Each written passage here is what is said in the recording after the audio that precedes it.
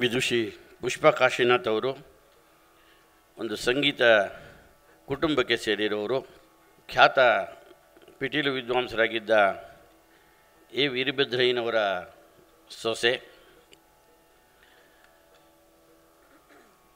T Sharada ಅವರಲ್ಲಿ ಅಭ್ಯಾಸವನ್ನು ಮಾಡಿ ಮುಂದೆ ತಮ್ಮ ವಿಶಿಷ್ಟವಾದ ಕಲಿಕೆಯನ್ನು ಹಿರಿಯ ವಿದ್ವಾಂಸರುಗಳಲ್ಲಿ ಮುಂದುವರಿಸಿ ಅನೂಪ್ ರಾಮಕೃಷ್ಣ ಮುಂತಾದವರಲ್ಲಿ ತಮ್ಮ ಕಲಿಕೆಯನ್ನು ಮುಂದುವರಿಸಿ ಈ ಕ್ಷೇತ್ರದಲ್ಲಿ ಒಳ್ಳೆಯ ಹೆಸರನ್ನು ಮಾಡಿರ್ತಕ್ಕಂಥ ಪುಷ್ಪ ಕಾಶಿನಾಥ್ ಅವರ ಪತಿ ಕಾಶಿನಾಥ್ ಅವರು ಒಳ್ಳೆಯ ನುರಿತ ಖಂಜರಿ ವಿದ್ವಾಂಸರು. ಹೀಗೆ ಒಂದು ಸಂಗೀತದ ಹಿನ್ನೆಲೆಯಲ್ಲಿ ಹುಟ್ಟಿ ಬೆಳೆದಿರತಕ್ಕಂಥ ಪುಷ್ಪ ಕಾಶಿನಾಥ್ ಅವರು ಈ ದಿನ ವಿದ್ವಾನ್ ವೀಣಾ ವೆಂಕಟಗಿರಿಯಪ್ಪನವರ ಕೊಡುಗೆಗಳ ಬಗ್ಗೆ, ಅವರ ವೈಶಿಷ್ಟ್ಯದ ಬಗ್ಗೆ ತಮ್ಮ ಪ್ರದರ್ಶನವನ್ನು ನಡೆಸ್ಕೊಡ್ತಾ ಇದ್ದಾರೆ. ಅವರಿಗೆ ಸ್ವಾಗತವನ್ನು ಕೊಡ್ತಾ ಇದ್ದೀನಿ. ಎಲ್ರಿಗೂ ನಮಸ್ಕಾರ. ಈಗಾಗಲೇ ನಮಗೆ ತಿಳಿದಿದೆ ನಾವು ಇಲ್ಲಿ ಯಾಕೆ ಸೇರಿದ್ದೀವಿ ಅಂತ. ಬೆಂಗಳೂರು ವಿಶ್ವವಿದ್ಯಾಲಯದ ಸುವರ್ಣ ಮಹೋತ್ಸವದ ಈ ಸಂದರ್ಭದಲ್ಲಿ ಈ ವೀಣೆಯ ಕಾರ್ಯಕ್ರಮ ಹಮ್ಮಿಕೊಂಡಿರೋದು ನಮಗೆಲ್ಲ ತುಂಬ ಸಂತೋಷ ಅನಿಸ್ತಾ ಇದೆ. ಈ ಕಾರ್ಯಕ್ರಮದಲ್ಲಿ ನನಗೆ ಭಾಗವಹಿಸಲು ಹೇಳಿರೋದು ನನಗೆ ತುಂಬ ಸಂತೋಷದ ವಿಷಯವಾಗಿದೆ.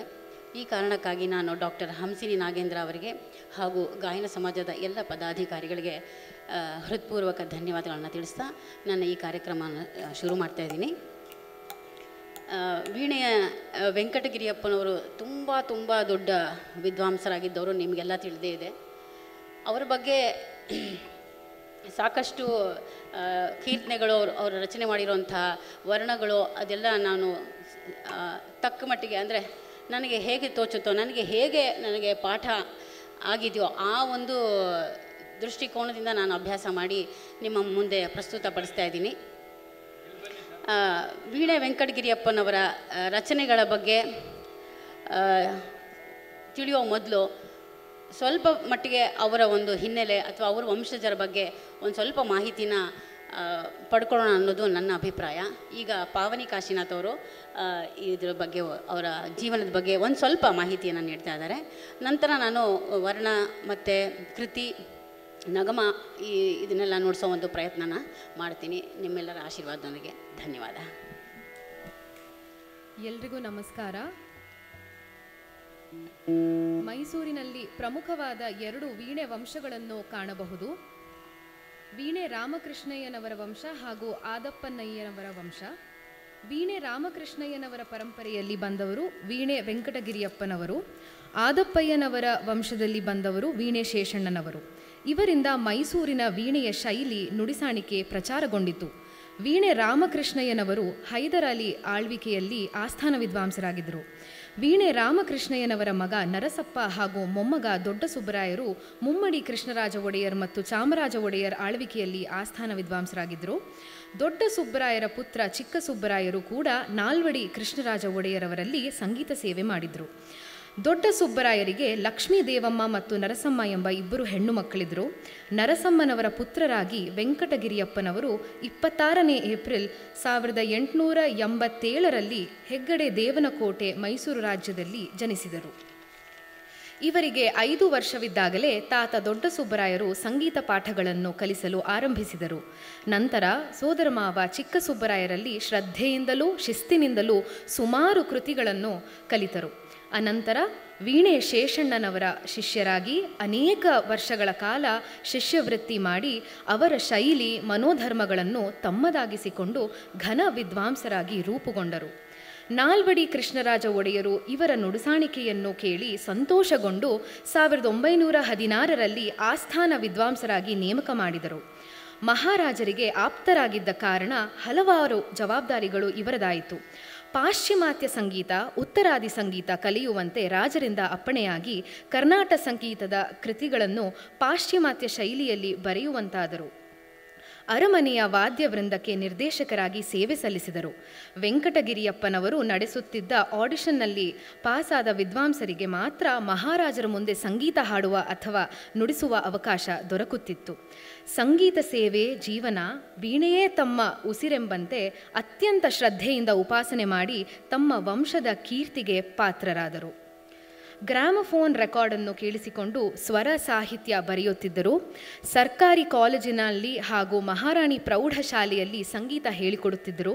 ಅನೇಕ ವರ್ಷಗಳ ಕಾಲ ಸಂಗೀತ ಪರೀಕ್ಷಾ ಸಮಿತಿಯ ಮುಖ್ಯಸ್ಥರಾಗಿದ್ದರು. ಭಾರತದ ಅನೇಕ ಊರುಗಳಲ್ಲಿ ಕಚೇರಿ ನಡೆಸಿ ರಾಜ್ಯಕ್ಕೆ ಕೀರ್ತಿ ಗೌರವಗಳನ್ನು ತಂದುಕೊಟ್ಟರು. 1935ರಲ್ಲಿ ಆಲ್ ಇಂಡಿಯಾ ಕಾನ್ಫರೆನ್ಸ್ ಅಲಹಾಬಾದ್ನಲ್ಲಿ ನಡೆದಾಗ ಇವರು ಮೈಸೂರು ರಾಜ್ಯವನ್ನು ಪ್ರತಿನಿಧಿಸಿ ಭಾಗವಹಿಸಿದ್ದರು. 1940ರಲ್ಲಿ ತಿರುವಾಂಕೂರಿನಲ್ಲಿ ಇವರ ಅಮೋಘ ಕಚೇರಿಯನ್ನು ಕೇಳಿದ ರಾಣಿ ಸೇತು ಪಾರ್ವತಿಬಾಯಿ ಇವರಿಗೆ ಮತ್ತು ವೀಣೆಗೆ ವಿವಿಧ ಪುಷ್ಪಗಳನ್ನು ದೇವರಿಗೆ ಅರ್ಪಿಸುವಂತೆ ಅರ್ಪಿಸಿ ತಮ್ಮ ಅಭಿಮಾನ ಗೌರವವನ್ನು ಸೂಚಿಸಿದರಂತೆ. ತಿರುವಾಂಕೂರಿನ ನಾಡಗೀತೆಗೆ ಸಂಗೀತ ಸಂಯೋಜನೆ ಸೊಗಸಾಗಿ ಮಾಡಿದ ಕೀರ್ತಿ ಇವರದಾಗಿದೆ. ಇವರಿಗೆ ಅನೇಕ ಸಂಸ್ಥೆಗಳಿಂದ ಗೌರವಾದರಗಳು, ಬಿರುದುಗಳು ಸಂದಿವೆ. 1936ರಲ್ಲಿ ನಾಲ್ವಡಿ ಕೃಷ್ಣರಾಜ ಒಡೆಯರಿಂದ ವೈಣಿಕ ಪ್ರವೀಣ ಎಂಬ ಬಿರುದು ಪಡೆದರು. ವೈಣಿಕ ಶಿಖಾಮಣಿ, ಸಂಗೀತ ವಿಶಾರದ ಎಂಬ ಬಿರುದುಗಳು ಕೂಡ ಇವರಿಗೆ ಸಂದಿವೆ. ಇವರ ಪ್ರಮುಖ ಶಿಷ್ಯರೆಂದರೆ ಡಾಕ್ಟರ್ ವೀಣೆ Doreswamy Iyengar, professor RN Doreswamy, MJ Srinivasa Iyengar, V Deshikachar, M Cheluvarayaswamy, C Krishnamurthy, Ranganayaki, N ಚೆನ್ನಕೇಶವಯ್ಯ, N Krishnamurthy, C Rangayya, Rajamma ಹಾಗೂ ರಾಜಲಕ್ಷ್ಮಿ ಹಾಗೂ ಮುಂತಾದವರು. ಇವರ ರಚನೆಗಳು ಹೀಗಿವೆ: 5 ತಾನವರ್ಣಗಳು, 26 ಕೃತಿಗಳು, 3 ರಾಗಮಾಲಿಕೆಗಳು, 4 ತಿಲ್ಲಾನಗಳು, 3 ನಗ್ಮಗಳು. ಇದಲ್ಲದೆ 14 ರಾಗಗಳಲ್ಲಿ ಗಾಯತ್ರಿ ರಾಮಾಯಣ, 11 ರಾಗಗಳಲ್ಲಿ ಲಕ್ಷ್ಮೀ ಅಷ್ಟಕಂ, 12 ರಾಗಗಳಲ್ಲಿ ಶಿವಪಂಚಾಕ್ಷರಿ, 6 ರಾಗಗಳಲ್ಲಿ ಶಾರದಾ ಪಂಚರತ್ನ. ಇವೆಲ್ಲವುಗಳಿಗೂ ರಾಗ ಸಂಯೋಜಿಸಿ ಚಿಟ್ಟೆ ಸ್ವರಗಳನ್ನು ಕೂಡ ಅಳವಡಿಸಿದ್ದಾರೆ. ನಾವು ತಾನವರ್ಣಗಳನ್ನು ನೋಡುವುದಾದರೆ, ಬೇಹಾಗ್ ರಾಗದ ಶ್ರೀ ಜಯಲಲಿತೆ ವರ್ಣದಲ್ಲಿ ಚಿಟ್ಟೆ ಸ್ವರ ಬಹಳ ಸೊಗಸಾಗಿದೆ. ಗ ಮ ಗ ಎನ್ನುವ ಸ್ವರದ ಸುತ್ತ ಅನ್ಯ ಸ್ವರಗಳನ್ನು ಹೆಣೆಯುವ ಅವರ ಶೈಲಿ, ಸ್ವರವಿನ್ಯಾಸ, ವಾದಿ ಸಂವಾದಿ ಸ್ವರಗಳ ಅಳವಡಿಕೆ ಎಲ್ಲವೂ ಬಹಳ ಸುಂದರವಾಗಿದೆ. ಈಗ ಆ ಚಿಟ್ಟೆ ಸ್ವರವನ್ನು ಕೇಳೋಣ.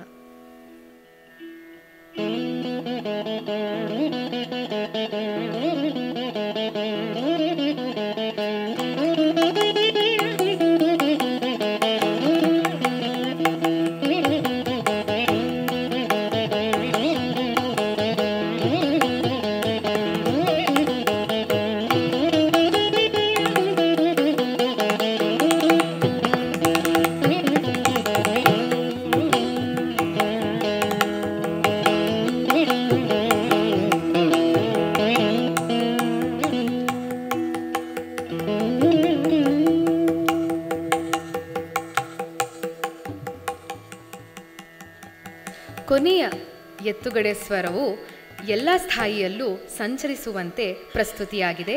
ಈಗ ಆ ಚಿಟ್ಟೆ ಸ್ವರವನ್ನು ಕೇಳೋಣ, ಆ ಎತ್ತುಗಡೆ ಸ್ವರವನ್ನು ಕೇಳೋಣ.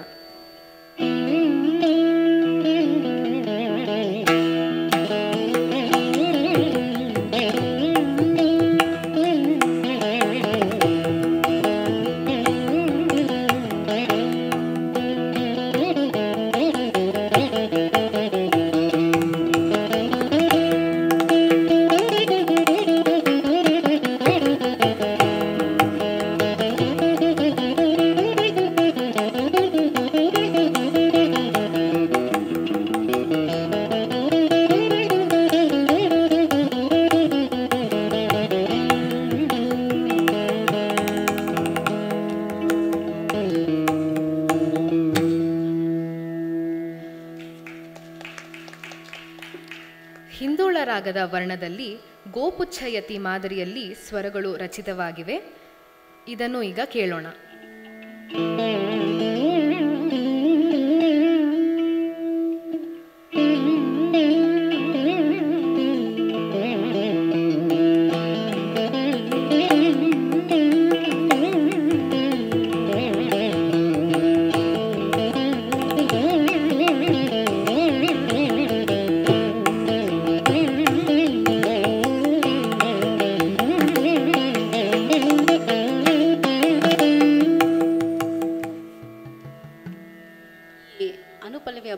ನಾವು ಆ ಗೋಪುಚ್ಚಯತಿ ಸ್ವರಗಳನ್ನು ಕಾಣಬಹುದು, ಗಮನಿಸಿ.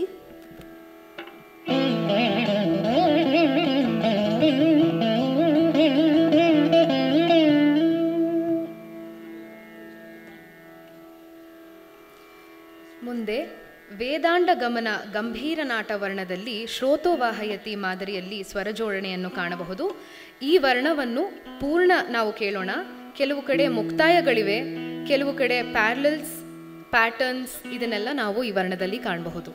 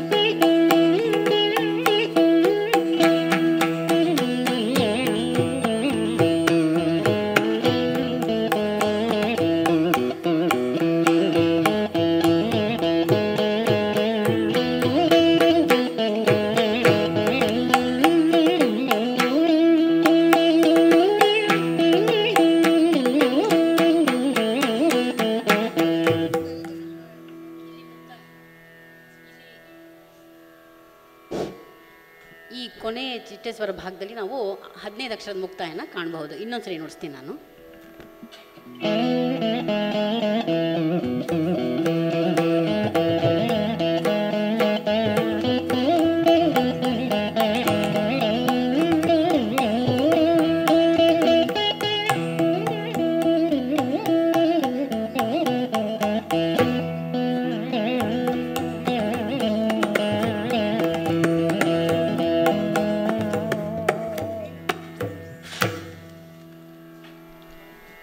ಕೃತಿಗಳ ರಚನೆಯಲ್ಲಿ ಕೂಡ ಚಿಟ್ಟೆಸ್ವರಗಳನ್ನು ಬಹಳ ಸುಂದರವಾಗಿ ರಾಗಭಾವ ತೋರುವಂತೆ ರಚಿಸಿದ್ದಾರೆ.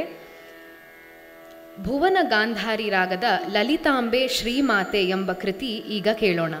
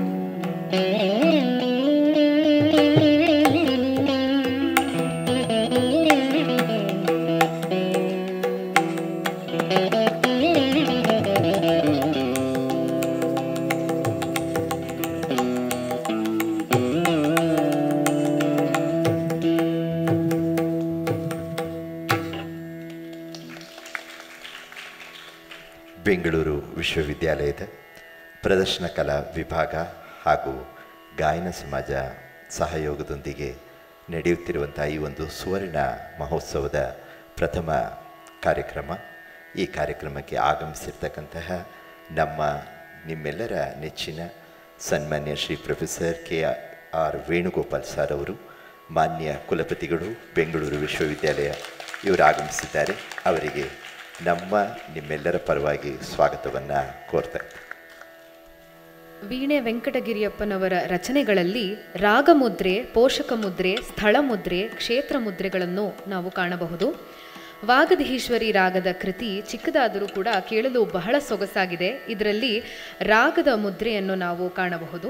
ಶ್ರೀ ಜಾನಕಿ ಮನೋಹರ ಶ್ರೀರಾಮ ಶ್ರೀಕರ ಈ ಕೃತಿಯ ಪಲ್ಲವಿ ಭಾಗವನ್ನು ನಾವು ಕೇಳೋಣ.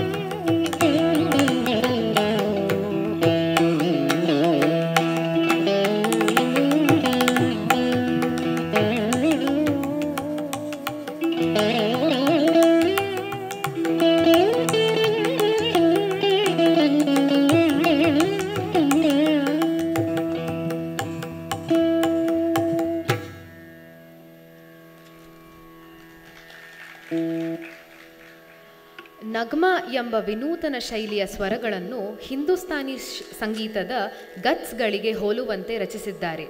ಬೇಹಾಗ್, ಕೀರವಾಣಿ ಹಾಗೂ ಹಿಂದೋಳ ರಾಗದಲ್ಲಿ ನಗ್ಮಾ ರಚಿಸಿದ್ದಾರೆ. ಈಗ ಕೀರವಾಣಿ ರಾಗದ ನಗ್ಮಾ ಕೇಳೋಣ.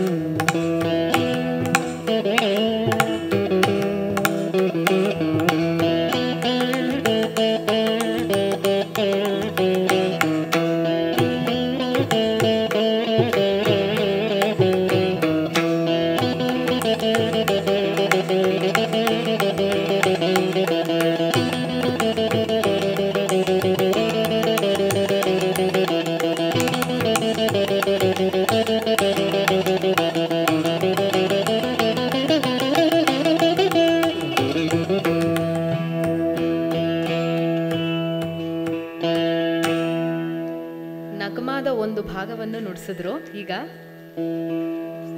ಇನ್ನು ಕಂಟಿನ್ಯೂ ಮಾಡ್ತಾರೆ.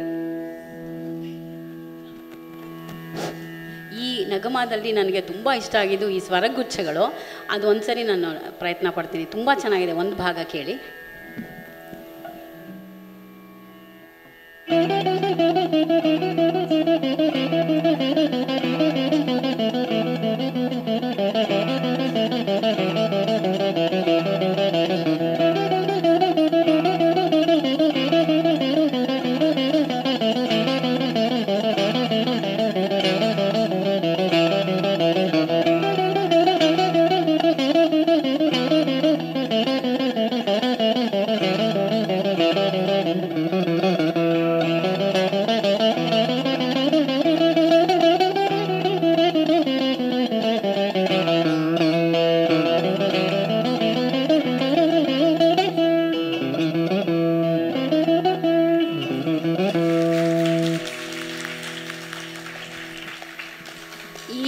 ನೋಡಿದಾಗ ನಮಗೆ ಖಚಿತವಾಗಿ ಗೊತ್ತಾಗುತ್ತೆ ವೀಣೆ ವೆಂಕಟಗಿರಿಯಪ್ಪನವರು ಎಷ್ಟು ಚೆನ್ನಾಗಿ ಪಾಶ್ಚಿಮಾತ್ಯ ಸಂಗೀತ ಕಲ್ತಿದ್ರು ಅಂತ.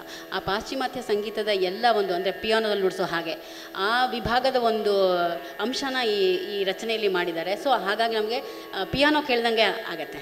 ಪಿಯಾನೋ ಅಥವಾ ಕೀಬೋರ್ಡಲ್ಲಿ ನುಡಿಸೋ ಹಾಗೆ ವೆಸ್ಟರ್ನ್ ಒಂದು ಚೂರು ಗಮಕ ಎಲ್ಲೂ ಬರೋಲ್ಲ, ಬರೀ ಪ್ಲೇನ್ ನೋಟ್ಸ್ ಇದ್ರೆ. ನಗಮಾದ ವಿಶೇಷನೇ ಹೀಗಿದೆ, ಒಂಥರ ಸ್ವರಗುಚ್ಛಗಳ ಸರಮಾಲೆ ಅಂತ ಹೇಳ್ಬೋದು. ಒಂದು ರೀತಿ ಇದೇ ಬೇರೆ ವಿಭಿನ್ನವಾದ ಶೈಲಿ ಅಂತ ಹೇಳ್ಬೋದು. ಮುಂದೆ ಇವರು ಕೆಲವು ಅಪರೂಪದ ರಾಗಗಳಲ್ಲಿ ಕೂಡ ಕೃತಿಗಳನ್ನು ರಚನೆ ಮಾಡಿದ್ದಾರೆ. ಮಹೇಶ್ವರಿ, ಶಂಕರಪ್ರಿಯ, ಶಾರದಾಪ್ರಿಯ, ಲಲಿತಾಪ್ರಿಯ, ಪ್ರಭುಪ್ರಿಯ, ಉಷಾಪ್ರಿಯ ಮುಂತಾದವುಗಳು. ಈಗ ಶಂಕರಪ್ರಿಯ ರಾಗದ ಕೃತಿಯನ್ನು ಕೇಳೋಣ. ಪರಿಪಾಲಿಸೌ ಪರಮೇಶ್ವರಿ.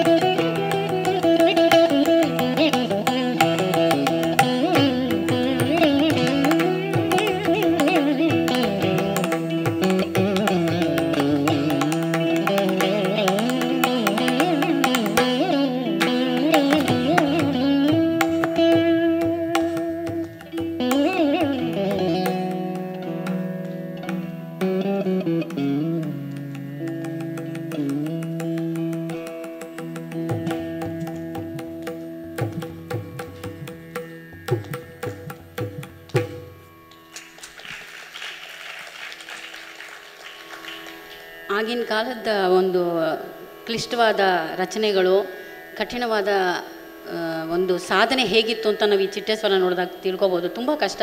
ನಾನು ಈ ಕಾರ್ಯಕ್ರಮಕ್ಕೋಸ್ಕರ ಈ ಹೊಸದು ಕಲ್ತ್ಕೊಂಡಿದ್ದೆ, ಕ್ಷಮಿಸಬೇಕು ನಾನು. ಅದು ಚಿಟ್ಟೇಶ್ವರ ಎಲ್ಲ ಸ್ವಲ್ಪ ಕಷ್ಟ ಇದೆ, ಇನ್ನೂ ಅಭ್ಯಾಸ ಆಗಬೇಕು. ಡೆಮಾನ್ಸ್ಟ್ರೇಷನ್ಗೋಸ್ಕರ ನಾನು ನುಡಿಸಿದೆ. ಈ ಶಂಕರಪ್ರಿಯ ರಾಗದ ಕೃತಿ ನನಗೆ ಭಾಳ ಇಷ್ಟ ಆಯಿತು. ವಾಗದೀಶ್ವರಿನೂ ಅಷ್ಟೇ. ಪ್ರತಿಯೊಂದು ರಚನೆಯಲ್ಲೂ ಏನೋ ಒಂದು ವಿಶೇಷತೆನ ನಾವು ಕಾಣ್ತಾ ಹೋಗ್ಬೋದು. ಇಷ್ಟು ಹೇಳಿ ನಾವು ಇಂದಿನ ಕಾರ್ಯಕ್ರಮವನ್ನು ಮುಕ್ತಾಯ ಮಾಡೋಕ್ಕೆ ಇಷ್ಟಪಡ್ತೀವಿ. ಈ ಒಂದು ಕಾರ್ಯಕ್ರಮ ನಮಗೆ ಇಲ್ಲಿ ನಡೆಸಲು ಅನುವು ಮಾಡಿಕೊಟ್ಟಿದ್ದಕ್ಕಾಗಿ ಮತ್ತೊಮ್ಮೆ ಡಾಕ್ಟರ್ ಹಂಸಿನಿ ಅವರಿಗೆ ಹಾಗೂ ಗಾಯನ ಸಮಾಜದವರಿಗೆ ವಂದನೆಗಳನ್ನು ತಿಳಿಸ್ತಾ ಕಾರ್ಯಕ್ರಮ ಮುಗಿಸ್ತಾ ಇದ್ದೀವಿ. ನಮಸ್ಕಾರ.